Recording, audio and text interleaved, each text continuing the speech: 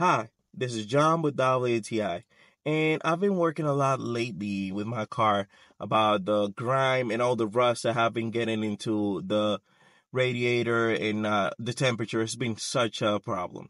But this guy here, this RED-COOL, this coolant, has been doing a lot of work and it's been doing really good for me. Why? Because it's first of all cleaning all these pipes and all this stain that has been in the this metal pipes that's around in the cooling system in my car, and it's just high quality.